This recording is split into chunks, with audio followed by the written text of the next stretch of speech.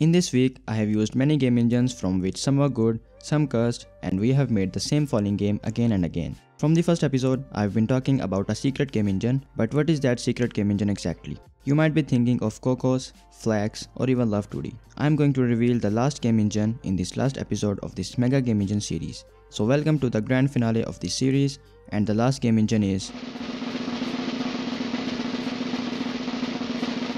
CT.js. CT.js is a framework but with its own visual editor. You can create complete 2D games with JavaScript or the easy language called CoffeeScript, which is also kind of awesome.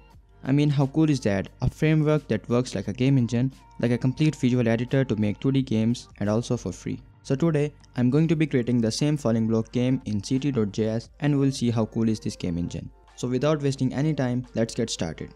So I started with making a new project in CT.js and adding some textures. In CT.js, there are textures that are just sprites, and then you can create templates from them which are scriptable objects, and you can write logic in each of the objects template. Then there are rooms where you actually create your levels. So I created a bunch of textures and converted them into templates so that I can start making the game logic.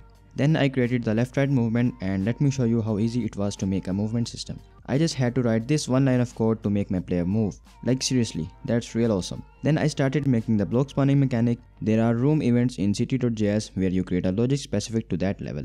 I created the spawning mechanic in the level events, and it was really easy to do so, again with just 2 lines of code. Then I made the blocks spawn randomly in X position, and boy, the game was almost done. I made the player die when colliding with the crates, and with that the game was finished. And the total time it took for the game to complete was 39 minutes.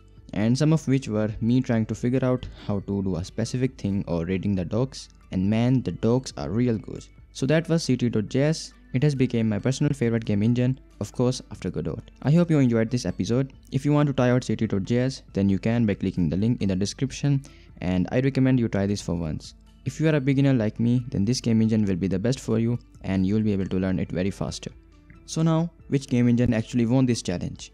Well, it's not Unity of course, and GameMaker was just okay, and Construct's free version is limited to only number of events you can use in your project. So it's a downside for me. With these out of the line, we have Godot, Roblox, GDevelop, and CT.js. So who's the winner? For me, the winner is Godot, as I really enjoy making games in it. But other than that, GDevelop and CT.js were also fun to use, so yeah, it really depends on you. It's not about which is good or bad, it's about which works good for you or not. Yeah, that's enough shit for today, bye.